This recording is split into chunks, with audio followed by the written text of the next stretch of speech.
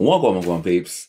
Hope everyone is good. Hope everyone's enjoying. It's actually been recorded on a Monday. Um, it's probably a bit of a different type of video, really. I thought it'd be really good, and it's actually just been prompted just by a video that I uploaded at the weekend.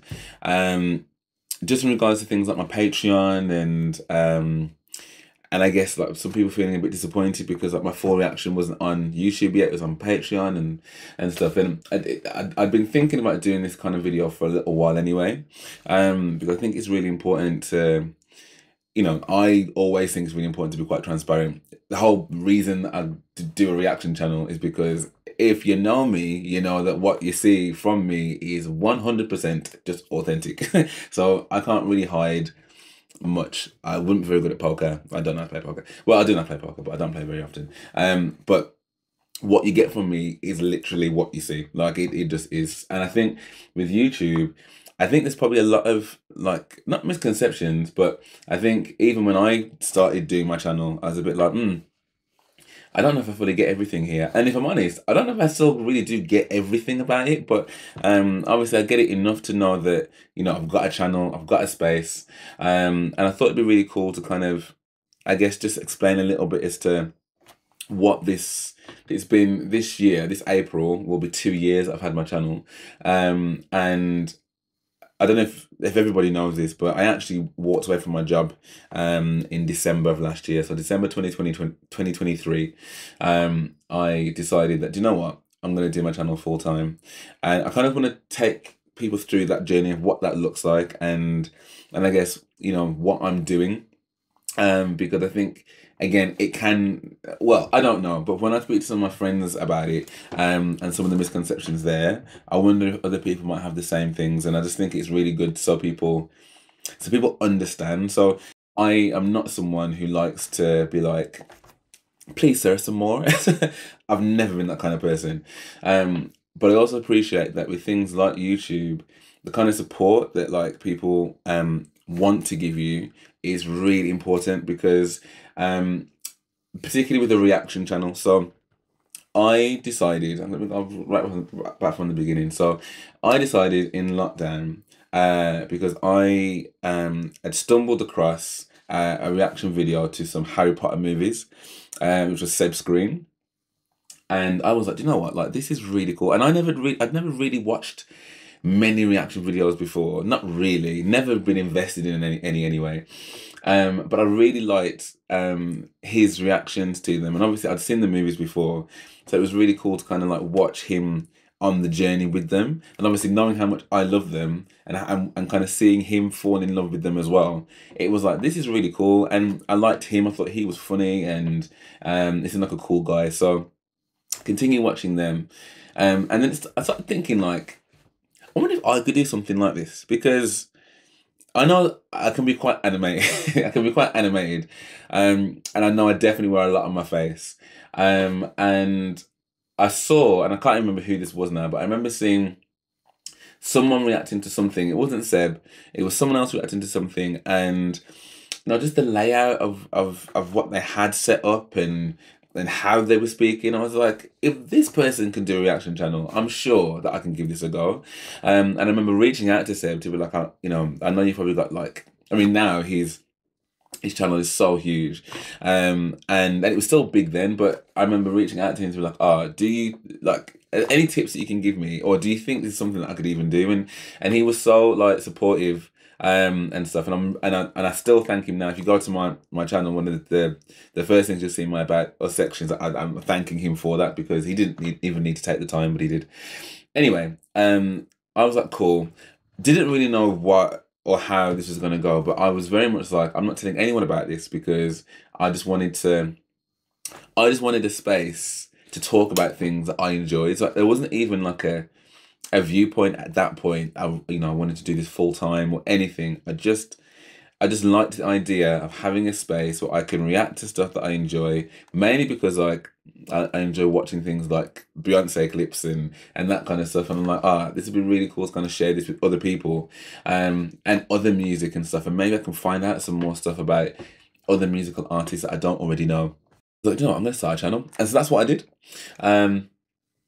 So in that April, I watched I think like a tutorial thing as to how you can go about doing a reaction and how you can even, because obviously all I had at this point was my phone, and even now I still use my phone. So what I'm recording in right now is my phone. So I don't even have like a digital camera set up for this. This is just my phone. Perhaps the Samsung. And yeah, like so if you look at my first reaction, it's very, very different to what my reactions are like now. Hello, Wagwan people, then Wagwan. Okay, cool. So this is the first little reaction video that I am putting together, and to say that I don't really know what I'm doing is a little bit of an understatement. Okay. And may I present the person that actually sang the song in the movie, Miss Lauren Allred. Oh, I love her. I'm trying to hold my breath, let it stay this way. Can't let this moment end. In terms of like how it's set up and the audio and all that kind of stuff, I didn't really have a clue. So what I then learned was that actually you can like, get the video that you're reacting to, and then using like software you can do like a picture in picture, and so that I can be watching whatever it is I'm watching. So I use my TV, which is just over here.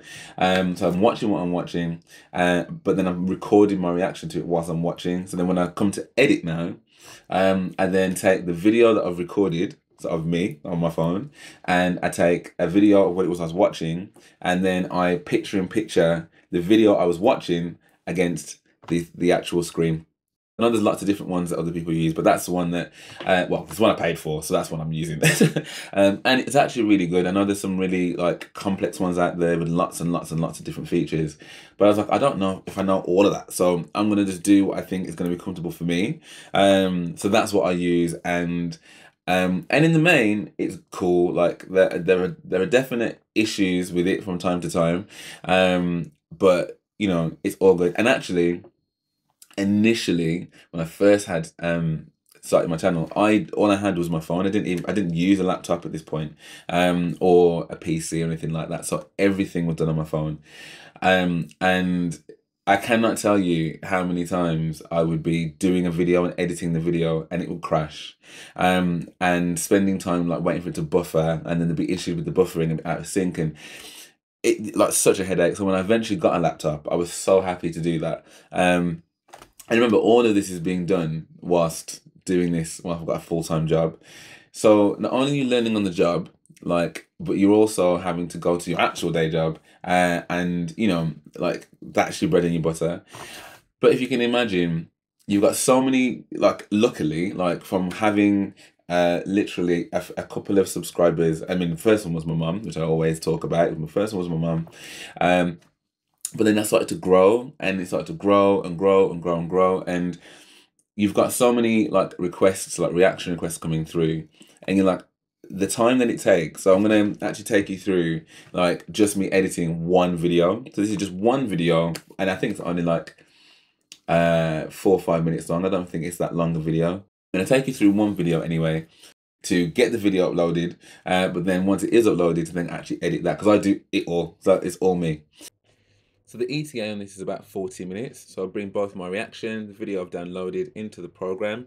I edit the colors to make sure that all pops off, edit the audio to make sure that the audio is correct as well. I then make sure that the videos align, and that can be a little bit tricky when it comes to music reactions in particular. Once that's aligned, and then watch it all the way through to make sure there's no surprises and it's all in sync. Once it gets through to the end of the video, I then edit my review to keep in the bits that I want. I then add in any text that I might need, any overlays. This was Chinese New Year. Add those in, and then add in my outro elements, so my actual outro, my outro icons. I then cut and paste an intro into the beginning part of my video. I then add in my logos, add that right through to the end of the video. And then once that's done, I get that ready through for rendering and export that video. Once it's doing that, I'll be editing my thumbnail to get that ready for actual YouTube. And then once that's completed, I will then upload this through to Patreon first, and then on to YouTube after that. And that's that. as you can see from that one video, that's taken some time in which to obviously put that together, get that to render, and then once that's rendered, I then have to then upload that to YouTube. And obviously I've got Patreon now as well, so it usually goes to Patreon first and goes to YouTube. Once I've done the actual video and once that's rendering, my next step then is to look at the thumbnail. And the thumbnail can also take a little bit of time, and a lot of people might be a lot quicker than me. So, and I'm constantly trying to figure out quicker ways in which to do certain things. So you'll notice that in my video, there are certain things that are already set up for me just to go. So things like my outro, or things like my logos and things like that, they're already kind of sized so that when I put them onto the video track, I'm going to like take too much time in fiddling around with it and stuff. But there is still always going to be some fiddling, because ultimately like my videos can be different lengths and that kind of thing. So there's always going to be something like that. So then once I've done that, and then I've done the thumbnails, and I put the thumbnails together, and it is important to think about, which actually I had a conversation with someone who contacted me recently. Are you sure the thumbnails you've got are the most effective? Because, you know, the psychology behind why someone's going to click on your picture as opposed to something else. So, you know, making sure that things aren't too busy or too blurry, or that, you know, that you are clear enough in the thumbnail. I use Canva for that. So using Canva to kind of pull these things together and make these thumbnails. So because I'm already using Canva, I'll usually have a thumbnail that I can kind of just use as a starting point. So I'll go into one of the pictures of me and I'll edit that to bring in a new picture. And that photo, I'll remove the background. I'll then take a picture that I've downloaded from the internet and start editing that. And as you can see here, it can actually get quite meticulous around the edges of that picture, because you'll see a bit later on that if those edges aren't in there, then when you try and do an outline around it, it doesn't quite look right. So you have to kind of get in and get all the kind of detail out that you don't want to kind of create the main focus of the thumbnail that you'd like. So in this instance, it's for Fantasia and her tribute to Tina Turner. Once you've got that image, you can save that image separately, but then you want a background, and a background that people can recognize. So I'm removing the Fantasia from the middle of that picture, which leaves a bit of a blank space there, but then that can be the background for the thumbnail. So then I go back into Canva, and then I replace the previous background with the one I've just made. The two icons you can see there, one is Annie Lennox. I replace that with the Fantasia I've just made, and then I replace the picture of me with the one I've just created as well. Then I start positioning, well, where do these need to sit exactly? They sit in the best way possible on the thumbnail, and then reduce that. I bring an outline around it. My outlines always tend to be white. Some other people might choose to do different colors. Once I've got Fantasia in the right position, I then start putting myself in the right position to be like, where does that fit in alignment with her? Once I've got me in the right space, I then put the outline around myself as well. Change that outline and change the position to kind of just keep jiggling until I'm kind of happy with how that sits as a thumbnail against my logo and with Fantasia's picture. I then edit the pictures to make sure they're as bright and as colourful as they need to be, with that being, you know, luminous. And then once I've got those, I then edit the text as well to make sure the text is right. So aligning that to make sure that they pop in the right way that they need to, and that the audience gets the information that they need without it being too cluttered. Once I've got that, I then save that as a picture, which I can then upload to YouTube. Knowing me though, I wasn't quite happy with the positioning, so I've just altered that ever so slightly and moved that around ever so slightly until at the point I'm happy. And then once that's done, as I said, I can save that, and then that can be the thumbnail to upload to YouTube. That is really important as well, and sometimes that can take a bit of time, kind of like, well, you know, getting the picture that you need and like taking the outline of that and putting a shadow on that, and actually, does that sit right? Does that sit right? Does that need to be behind? I'm brand with the pictures and the colours that I usually use. So that itself can take about 15 minutes, 20 minutes, if I'm being very quick. And that can crash sometimes too as well, which is always, again, frustrating. So you've got quite a lengthy process in terms of editing, and that can just be a short video. You've got a fairly lengthy process when it comes to editing your thumbnails. Then you upload it. So then once you've uploaded it, and you've uploaded it to, and we'll just talk about YouTube for now. So now we're going to take a thumbnail that we've created. This is for a different video, and we're going to add that to our YouTube video. Once that's been added in our YouTube studio, we now need a title. So the title needs to be exactly what it is, something fairly engaging. It's going to want to make people want to click on it. I don't like clickbait though, so I like to at least be quite clear as to what it is that people are going to see. I then start writing in my description box. So I've always been shown that the description, the first couple of lines of the description should really mirror what's in your title. So again, try and make that as engaging as possible. But again, for keyword purposes, try and reiterate a little bit as to what's in your video in those first few lines. Then a second paragraph that kind of just has a little bit more meat on the bones. Again, that's probably just a me thing. Just to make sure that it doesn't look too empty. You can see in there already that I've got some stuff that's already saved. So when I create a video, it auto populates with things like my external links, like my TikTok link, my Patreon link. So I'm trying to not leave myself too much in which to actually write out in that box. I then go and I copy and paste the link to what it is I've reacted to in that box as well. Make sure that the playlists are set up so people can find the content that I've just reacted to.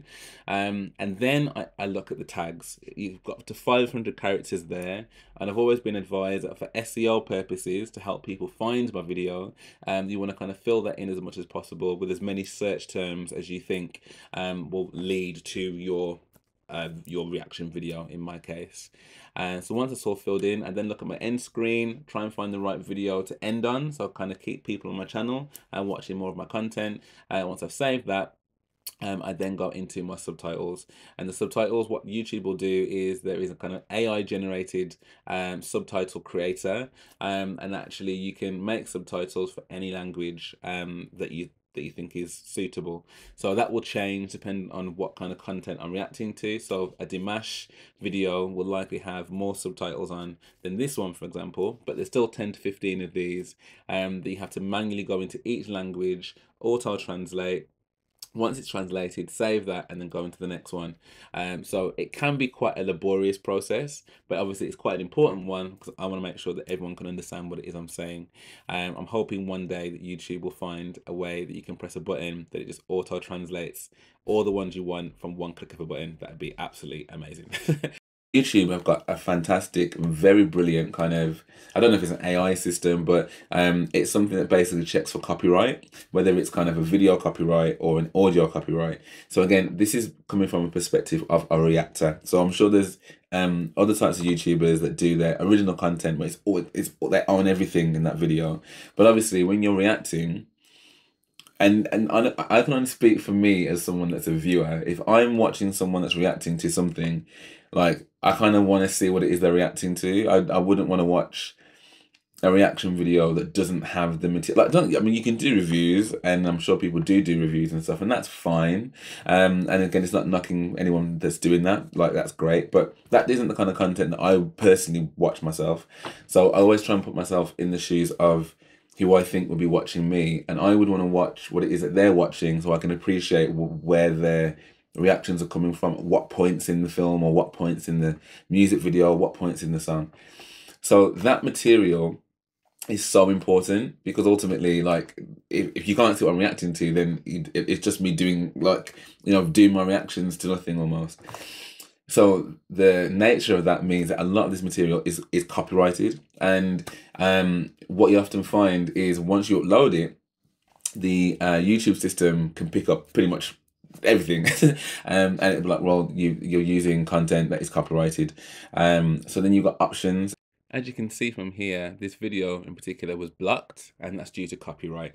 So everything that you upload, YouTube AI will check for copyright, and you can see here all the different copyrights that this particular upload has flagged. You can see here the copyright owners, all the countries in which your video won't be seen, which is pretty much every single one of them in that list. And then I'll show you on the right hand side all the different actions that you can take. So if you take the first one, select action, you can either trim out the segment, replace the song, mute the song, or in this case, we're going to dispute the claim. So we're going to dispute the claim, and the reason we're going to dispute that claim is under copyright exceptions, such as fair use. Now, I'm no legal representative, so please do not take this as legal advice, but this is what I use. And under that, you take the drop down box, you can see you've got a reaction video here. And then I've got a pro forma that I use for all of these, because they're pretty much the same thing really, that I then fill in and I copy and paste into this box.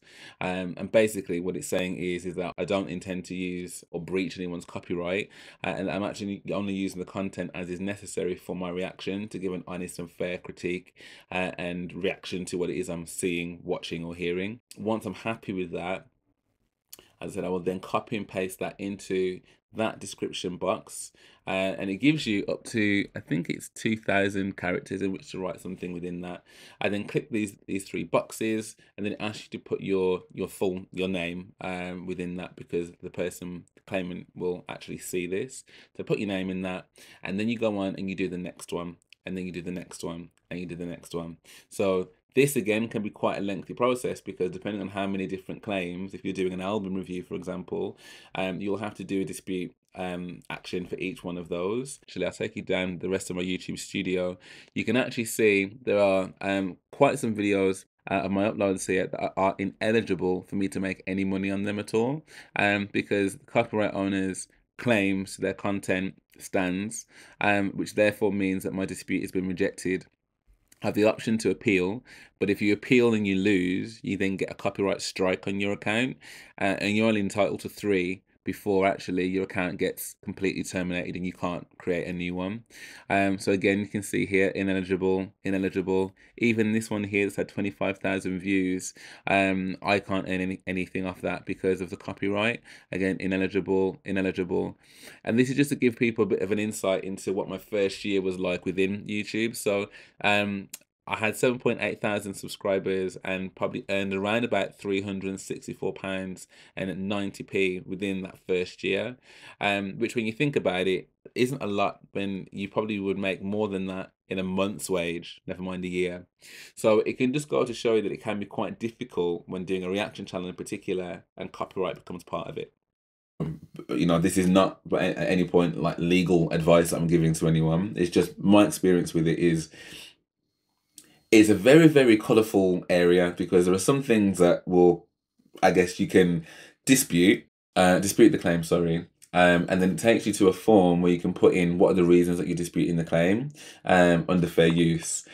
Either way though, no matter what it is that I think and whatever it is that I put in that form, whoever the claimant is, whether it's the person that material is owned by, that copyrighted material is owned by, they then get that dispute that I send through to them, and then they've got the option to say, right, cool, we agree with your dispute, and actually we're going to release this copyright claim, or they don't agree and they feel their rights still stand, and it means that actually that you are not you're not eligible to claim any money from this. Regards to kind of monetizing YouTube and getting to the point where YouTube can be something that can be you know, a revenue stream for you. When I started YouTube, there was a minimum of 1,000 subscribers that you needed to get, and a minimum of 4 hours watch time. So that's how many people have watched your videos cumulatively within a 12-month period. Once you've hit 1,000 subscribers and you've hit 4,000 hours of watch time, you are then eligible to be part of their AdSense program. And AdSense is how Google pay you. So it's how, when you see, like, which I never understood until I did any of this, when you're watching videos and you see certain ads come up, like either in the corner or kind of like halfway through watching something and what have you, those ads, when those ads are there, that is how, by placing those ads on your video, that's how you earn money. And once you're part of that program, it's really cool, because until that point you can't earn anything. But the point I'm making is, when it comes to copyrighted material, is if your video is due to make any money, you're only going to make money if you've got the rights in which to earn that money. So when that dispute goes to that copyright owner, if they don't release that copyright to you and say, actually, you know what, that's fine, we'll release it to you, then you can never earn off that. And the thing is, I never get like salty about it, because for me, I'm like, well, originally this is their work, so you know, they're not obligated to say, well, no, actually, I don't mind. But my argument would always be that I feel that reactors, they keep conversations about certain things alive, and actually, I think if I was an artist anyway, I'd want people to be talking about like my material. And actually, if this is a good reactor that actually like takes the time to really stop and evaluate and feel what it is that that person's put out there, then to me, I would feel no way about releasing that to them because they're adding something to the conversation. But ultimately, that's not always in my control to do. So this is just again to explain to anyone who's thinking of going into, especially reaction videos. I think this is a different type of YouTube content than say someone who does skits or someone who you know, does educational seminars or all that kind of stuff. It's different because your fundamental lifeblood is reacting and reviewing to things that people have already created that already have the copyright on there. So if you can imagine, then you spend that much time editing the video, you spend that much time uploading the video. Once you've uploaded it, you've then got the issue of actually that's got copyrighted and I may not earn anything off that video anyway. So that's all for one video, one time. And you've got to think that with all the different requests that come through, there are so many reaction requests to do that.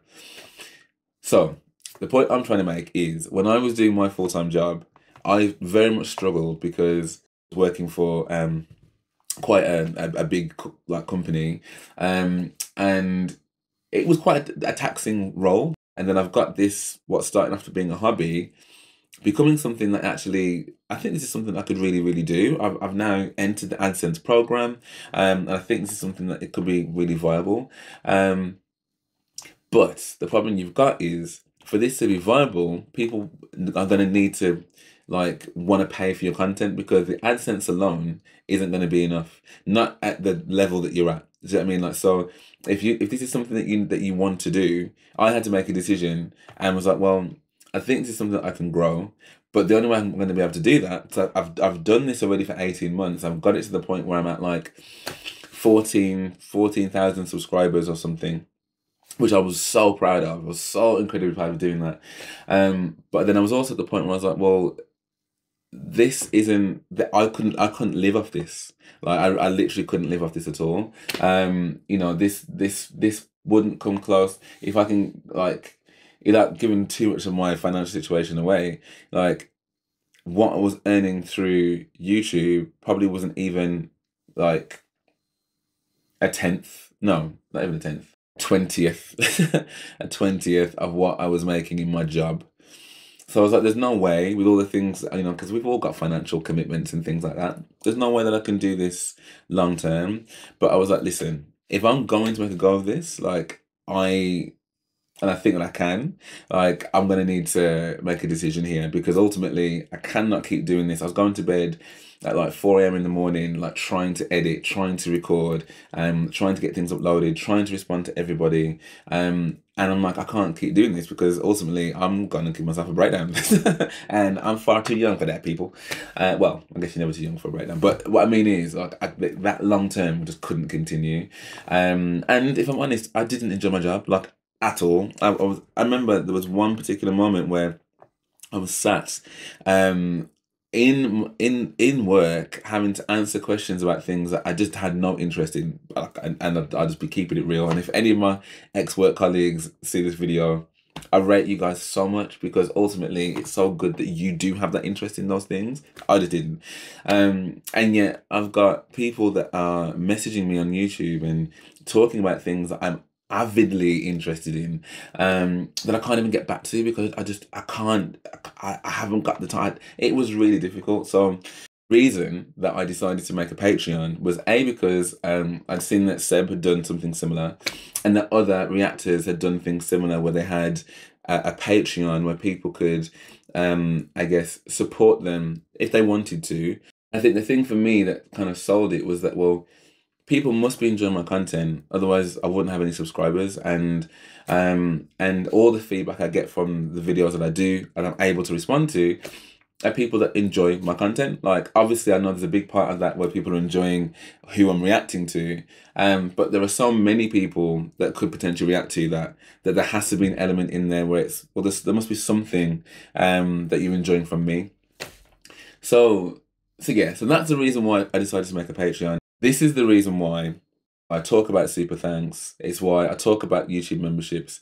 And what's really interesting, you go back to my first videos when I first started this, when I actually didn't think about doing this full time. I didn't even like to ask people to like and subscribe. She had one of my subscribers tell me, you really need to start asking people to like and subscribe to your content, because actually I would have forgotten about it. And I was like, yeah, I don't really want to ask people to do that. Like, it makes me feel like proper cringe. Whereas now, I kind of feel like okay to ask for that, because I'm like, well, actually, if you did, like, genuinely, that would help me and my channel out. And furthermore, if it's content that you enjoy seeing and want to connect with me more and that kind of thing, this is a great way to kind of help me do that, because it means that I can continue doing what I'm doing. So I just wanted to kind of put a little bit of that out there, and kind of just, let people know what it's like to have a channel, like, or what it's like, well, what it's been like for me to have a channel. I don't know whether this is everyone's experience, and it can be really difficult, because you look at lots of other people and you see what they're doing with their channel and, their growth and things like that. And you have to, well, I've had to really tell myself to kind of just focus on you. You're wanting this to be successful. You're wanting it to grow. You can't watch other people. You really can't, because it's just, and there's so many people I subscribe to. Do you know what I mean? And like I said, I still am a Patreon to other channels and stuff. Because I'm like, actually, if there's a way in which I can support you to do what you're doing, like, and I'm enjoying the content, I will do that. And maybe that's only since I've become someone that's got a channel on YouTube that it's become something that I've really thought about. Even things like liking things, like I'd watch things like most people do, and just go on to the next one. Whereas now, if I've liked the content, I will always try and make sure that I like that. I leave a like or something like that. I think it's just really important that people know what this is actually like, for especially for newer channels that are starting up. This isn't a case of that I'm trying to be greedy or I'm already getting paid loads from YouTube, because that's just not that's just not the case at all. But I will still say though that I can see that the more that this continues to grow, then actually, like, those other streams may not be as, I say as important, but you'll be getting a decent revenue, I suppose, from your videos, because there are just so many of them. Once you start doing this, you'll start to see that there are certain things that get certain views, right? So for me, I know there are certain artists that get more views than other artists get.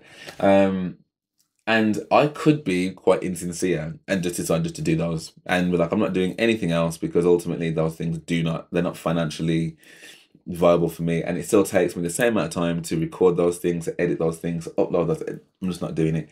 But I don't see the point in doing that either, because, and maybe I'm stupid, but I'm like, that wouldn't be enjoyable for me, because ultimately my whole purpose of doing this channel was to look at things that I enjoy, things that I love, and hopefully things that people enjoy and love as well. And I just think doing one thing or one artist or one group or one set of, like, I just don't think that is the kind of variety that I would want to put content out about. So I will continue to take, requests from people from different places, and I will continue to try and, I guess, please as many of my subscribers as I can, because, as I said, without my subscribers, I wouldn't have a channel at all. So it's really important to kind of balance those things. I think it's really important to have a goal in mind, like, and where you're trying to get to and why. And I think it's really important that you know what it is that you want to make content about, because I knew from the very beginning that it was a reaction channel I wanted to do, and I wanted to do a variety of reactions. I wanted to look at anime, I wanted to look at music, I wanted to look at movies, and I wanted to look at TV series as well, because these are all the things I genuinely love. Like, I can tell you now, if these weren't things I genuinely love, I would have stopped doing this channel a long time ago. Promise you that, because there are so many long nights, and so many early mornings, and you know, trying to get back to people like taking your comments the wrong way, you know, and trying to balance that, being like, you know, I'm so tired, I'm doing best I can, and now you got taken. So there's just so many things in which actually like it could be seen as quite difficult, but because I love what I do, like I genuinely like I put this camera on and I'm just in my element, talking about things that I love and that I can interact with other people that they love too, and almost, you know, like embodying what other people might be feeling about the thing that I'm watching and the fact that they can relate to that. Like I love that. I love like opening like, you know, avenues to other people that might not have watched a certain thing before or listened to a certain type of music before, and now they're like, wow, you know. So it's things like that that give me like the biggest joy, and also knowing that like I can add even like 1% of joy or happiness or escapism for someone who might be going through something, and that helps them, like that to me is purpose. And I know for some people it might be like, well, you know, like, but I get that's the information, the content that I get back from people. So that's what I'm doing. And I just think it's just really important to be transparent. And like I said, I really don't want, and I saw some comments today that I was like, I need to address this, like, just and to make it really, really clear, like, this is not me trying to do like a money grab or being this like, no, you must pay. Like, it's not that at all. This is literally just, I found something that I really enjoy. I feel like people enjoy the content with me too. This is just the fairest way that I can kind of see of kind of trying to make something financially viable, that I can continue to do this, that they can continue to grow, and that everyone is happy.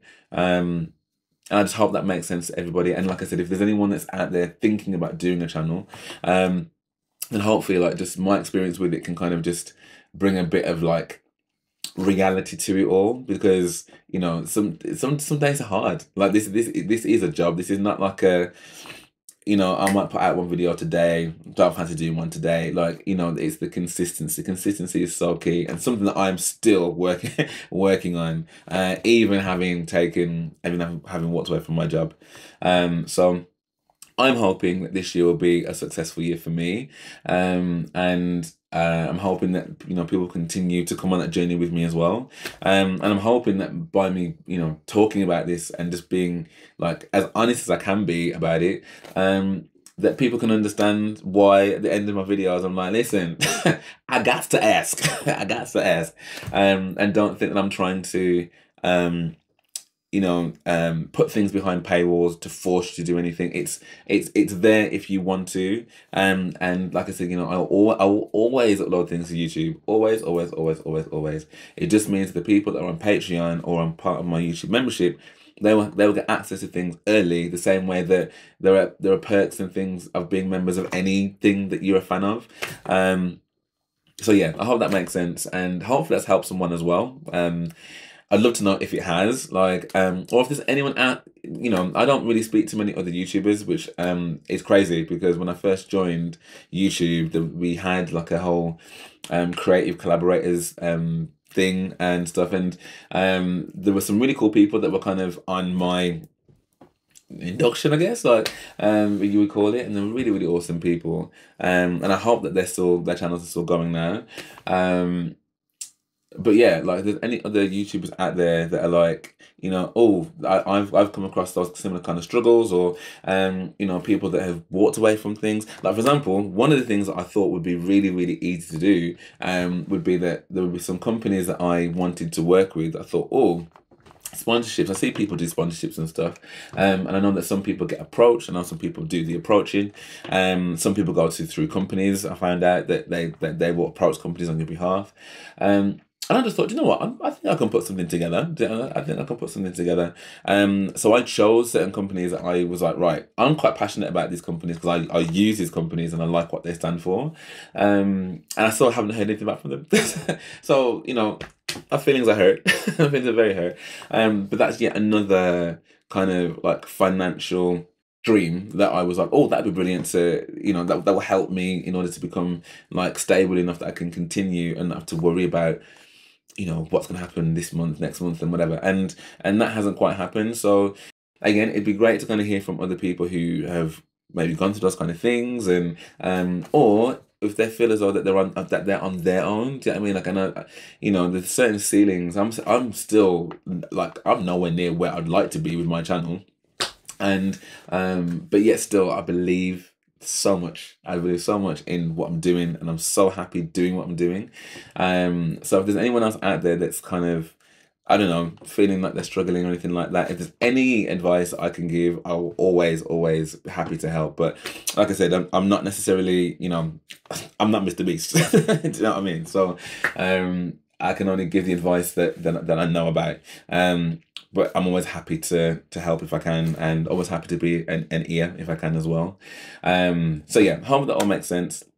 Sorry if this was a long video, but hopefully it can help someone, or at least if it doesn't help someone that's gonna, you know, trying to be an aspiring YouTuber, that it at least gives people a bit more of an insight into like what this looks like, what goes into this, and therefore why I have something set up like a Patreon.